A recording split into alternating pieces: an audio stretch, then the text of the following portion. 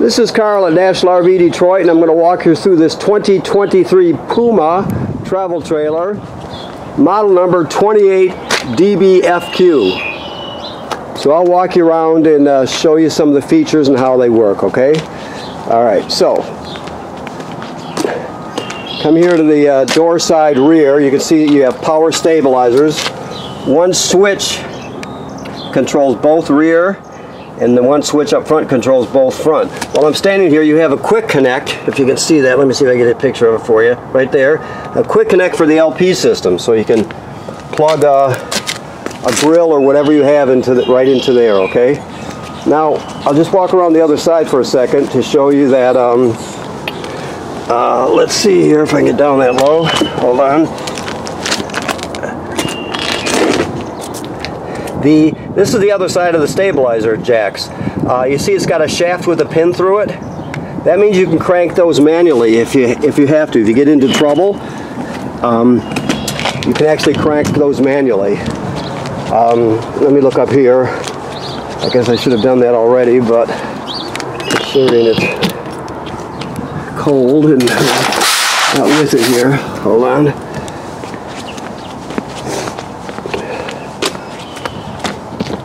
Let me look here. Okay, so let's get this up here. Okay, so you have this crank right here, as you can see, and it has a cylinder with a slot cut in it, right? So you can fit that right over that shaft with a pin through it, and you can crank those manually in an emergency, okay? Also, this one will also work. It's a little different. It's like a 3/4 inch with a slot, but you could get away with that if you needed to. But that 3/4 inch crank, if this is your power tongue jack, obviously, if it was to fail, you could pull this rubber plug right out of here, stick the crank on there, and you can crank this manually too if you had to get yourself out of trouble. Okay, so those are both good features, obviously. Okay, so let's see what we've got here. This is the door to the bathroom. That's basically so kids or guests can just go right to the bathroom, into the bathroom without going through the trailer, which makes it real simple. Okay, you have a power awning with LED strip. Outside speakers. This here is your black tank flush. So if let's say you've dumped your black tank, right? If you do that like it says on the sticker, you leave the valve open on the black tank, you can hook the hose of the dump station on there, and you could actually spray out your black tank, clean off the sensors, that sort of thing. So it's a good thing to do if you've got a working hose at the dump station, that hasn't been run over or anything. You can put it on there and flush it out. This is a quick connect for a coiled sprayer right there. There's another LP quick connect here, like I showed you the one in the back. There's another one here. The reason it's here, let me see if I can get this up with one hand here. I'm holding the camera. Yes, can I do it? Pretty close. Well, I might have to. There we go. Okay, I got it. All right. So the reason they have that is because let's see how this works here.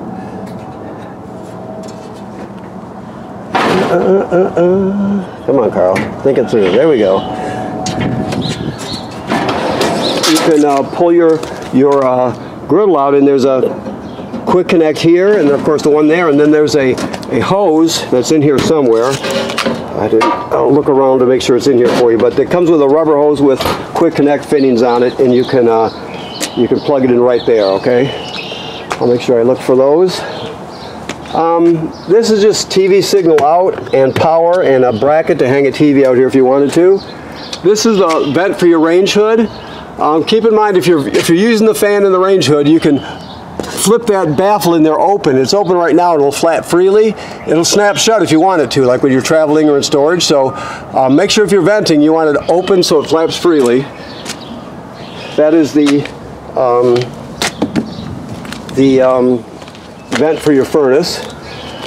This is your fresh water fill. So the most common way to get water to the trailer is the city water hookup, which is on the other side. If you don't have city water where you're camping, you can pre-fill your fresh water tank right here, and then you can use the onboard pump to pump the water. I'll show you the pump switch when we get inside, okay? So either way it'll work like it has city water. So this is the water heater here, okay? This works on, let me just take this off so we can see. This works on both gas and electric. Right now it is empty and bypassed because the trailer's winterized. So this is the drain plug right here. He's just got it sitting in there, right? So that's takes 1 1/16" 6-point socket to remove it. This switch right here is for electricity. It's an on and off rocker switch. That controls the electric heating element that's behind this cover here, right? So keep in mind, you always, when camping season starts and you want to start using this, you got to put the water heater into camping mode. You have to put the plug in there and make sure you fill it up before you turn it on. There's always got to have water in the tank. The tank is directly behind here. It's a 6-gallon tank. So make sure you always fill your water tank before you turn on the gas or electric. So this is the gas burner. I'll show you the switch when we get inside. So that's your water heater. Now, I'll just show you briefly. I'm not going to go into great detail here, but you see this hole right here? Oh, I have to show you underneath because you won't be able to see it unless I do. There's a shaft with a pin through it right there, right? So the 3/4 inch crank I showed you, with the slot in it, that's in the front compartment, you could actually crank your opposite slide out in and out manually using that in an emergency. So you can always get your slide out in, even if it just dies for whatever reason.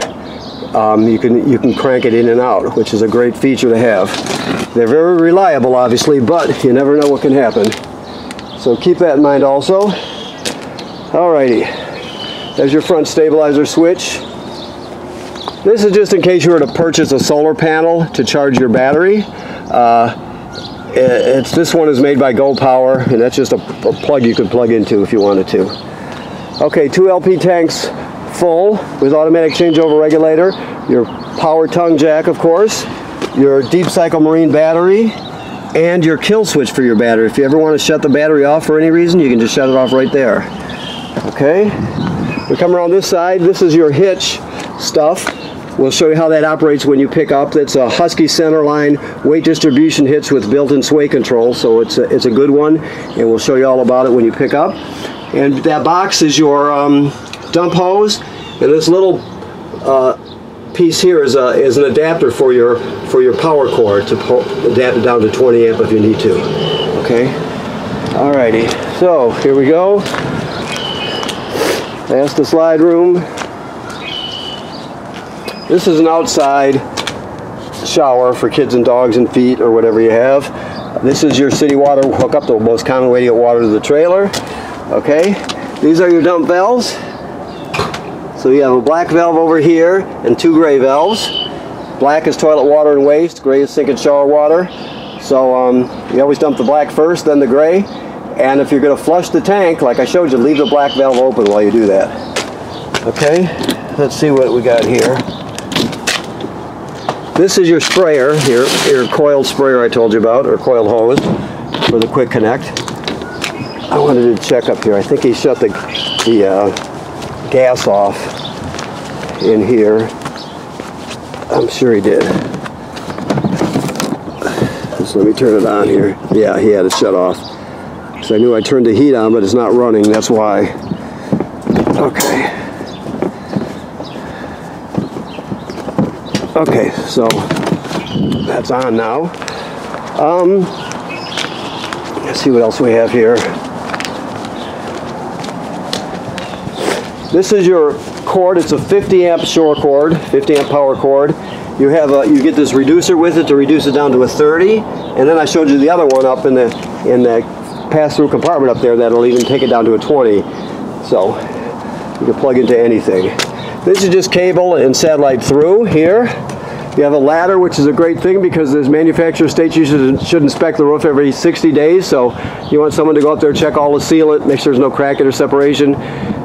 check the roofing attachments and roofing material to make sure they weren't damaged by low branches or road debris, anything like that. So just keep after it. That housing tells us this is pre-wired for a Furrion backup camera. So if you want to add a Furrion backup camera, it goes right there. Okay, so let's go inside. I got the fireplace going, but the furnace hasn't been running. But it'll still be warmer than it is out here. Much warmer. Okay, it's not so bad. So if I come back over to the thermostat, I'll just shut it off for here. Whoops, shut it off. Give it a second. Okay, then I'll go through it. You scroll through it, cooling, that's air conditioning, there's back to furnace, so it should kick on now. There it goes. Okay. If it doesn't have gas, like if the gas is shut off, it'll kick on, but when it can't light, it'll just shut itself down.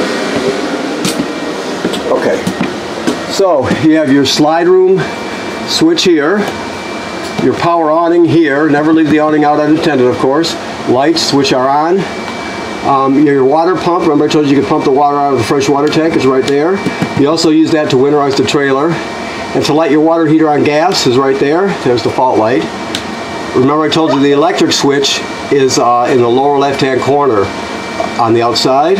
And then you can check your tanks here. Battery's charged, fresh water is empty, black. You don't have 3 grays in this one, I think you have 2, so you just pay attention to 1 and 2. But they're all empty like they should be. And they graduate up in 1/3 increments as they fill, okay? Your keys are hanging right here on the faucet. Okay. See if the heat's working here. Yep, it sure is. Okay, so your microwave works like any other microwave. This is the range hood.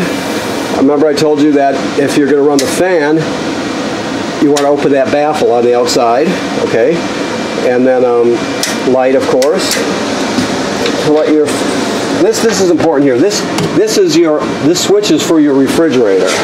It's a 12-volt DC refrigerator. First of all, you should always have it latched so the doors don't get dented when you're traveling. But you can turn it on and off right there. So you don't have to, when you put it in storage, you don't have to have it running. You can just shut it right off. All right. Right there. Okay, I'll see if we got enough gas worked up here. It's going to take a little bit because it's been shut off. So this is the sparker. You turn it clockwise to spark. You have 3 knobs for 3 burners, and then the oven knob is right there. So let me see if I can do this here. There we go. First try. Okay. Now the oven's a little bit different. Down at the bottom here, all the way to the back, there's a pilot light. Maybe I can spark it and you can see it. It's hard to, sometimes you can't see it. You're going to go to the picture of the flame on the oven knob, and then you depress it. You keep it depressed. You light the burner down here. Once you see it light, you hold this for another 10-15 seconds for the thermocouple to heat up. Then you go to operating temperature, of course. When you shut it off, the pilot light goes out, so you have to relight the pilot light each time you use the oven. You also have light here, of course. Always travel with this cover down. It will break if you leave it up. Okay, so down here we have 2 devices. First of all, this is your carbon monoxide LP gas detector. It should always be green like it is. If it's not green, get it serviced. This also, if it beeps very slowly, the same tone but very slowly, it's telling you your battery's low. So it says carbon monoxide LP gas detector and a low battery alarm. Okay, if you want to test it, you can go like this. LP is good, carbon monoxide coming up. Good, and then that LP gas or low battery. And then back to green, it should always be green, okay? This is your power converter right here. So this converts AC to DC power.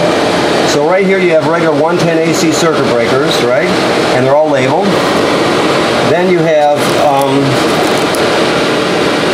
12-volt fuses up here, and they're all labeled over here. So it takes AC. When you're plugged in, it takes your AC power, converts it to 12 volt DC. It's also a battery tender, so it's going to sense how much energy your battery up front needs, and it'll always keep it charged. It also has intelligent battery detection that can tell what kind of batteries you have on there automatically. So it's a battery charger slash tender, and it also converts 110 AC to 12 volt DC. Okay? Alrighty. Next, we have a newer guy that's prepping them, and he doesn't do it the exact same way, but there are remotes for this whole area. You have a remote for your fireplace, remote for your soundbar, and a remote for your TV. Starting with the fireplace, you can also use these buttons here, but right here you can see low, high. Those are fan speeds, right? So high obviously is really kicking out the heat. You can also change the looks of this. You can see change the color of the flame, and you can change the color of the crystal, and it has a timer also, so you can set the timer on it. Alright, this sound bar has AM/FM radio, right? You have a USB, so you can stream, or you can take your favorite music or all your albums, whatever, on one stick and plug it in right there if you want. This HDMI right here is an in, so if you wanted to go into the system, let's say with a portable Blu-ray player or something, you could go right into the system there if you wanted to. It has Bluetooth, so you can stream from your phone to your tablet. It has two speaker zones, 1 and 2. 1 is inside the trailer, 2 is outside the trailer, so it does a lot. Your bracket is a swing out bracket on here. Always have that green light up there lit. That's the digital signal booster. And this pre-wired panel you see there, they're just telling you that this is pre-wired for a digital signal booster and router. So there's also another port on the roof. Basically, if you're interested, you can go to kingconnect.com, it says there, and you can look at their products. But basically it would consist of an antenna, a Wi-Fi antenna on the roof, and then it would have a router that is in here. So, okay. Alrighty, so moving on, thermostat we looked at. Bunks are self-explanatory. The bathroom we briefly looked at, but you have the sink and shower work like any other sink and shower. This is a GFCI. All the plugs in the trailer, even the one on the outside, are wired to a GFCI, so keep that in mind. The toilet has a flush pedal right here, and it's winterized right now, so you see some antifreeze in there. But the thing is, the black tank is directly below, right? And when you get to the campground, it should be dry. It should have been flushed and empty, right? Dumped and flushed and empty. So you can't use it dry, because if you do this, the smell will be terrible, plus you can get clogged up, right? So what you do is you put a dose of chemical in here. This is after you've hooked up the power in the water. You put a dose of chemical in there, and you stand on the pedal and let about a gallon of water or more flow into the tank below along with the chemical. Then it's ready to be used. If you use it dry without doing that, like I said, it'll get clogged up and it'll smell terrible. So it's one of those things one of those mistakes you would only do once, I think. So, okay. Alrighty, let's see what else we have here. Okay, this is let's see what we got here. This is a jackknife sofa, so it jackknifes to a bed. You can drop the poles on this tabletop and set the tabletop on these cleats all the way around. There's 5 cleats. Use the back cushions and fill them in. You got another bed here, so you got 2 bunks and 2 auxiliary kind of beds here. Then you come up front to the bedroom. Obviously, if you grab the foot of this bed and pick it up, there'll be storage underneath. You have TV hookups here if you wanted to add a TV, and there's a backup plate here for a bracket, so you could put a bracket so you could see it from laying down when you're laying down. Light switch. This is the emergency escape window. It goes like this. You push it all the way through. I mean all the way through. And then you would grab a hold of this red tab and pull the screen out, and you can escape in an emergency if you need to. Okay. All right, so let me look around here. This is telling us here, this is a 50 amp system, and that's because this is pre-wired for a second air conditioner. That's what that sticker's telling us. The air conditioner would fit right in here. We do this, we install those all the time, so if you're interested in ever getting another one, it'll fit right in here, and it's set up for that. So, okay? You can add a second AC if you want. Alrighty, so let me look around here. I think I've got it all. Yes, yes. Yep. Okay, so I want to thank you for purchasing your trailer here at National RV Detroit. Please remember what I said about inspecting the roof every 60 days. That's per the manufacturer, so you want to have somebody keep after that, just to protect your investment. It's part of general maintenance of your trailer, is that keeping an eye on your roof seals, okay, and make sure there's no damage by low branches or whatever. And the next thing is, right now this is winterized, so all the water's been purged from the system. It's been replaced with antifreeze. The water heater is bypassed and empty right now. Okay, so it's set till camping season. Once you get ready, make sure you put water in the water heater tank before you turn it on. That's important, okay? Okay, thank you.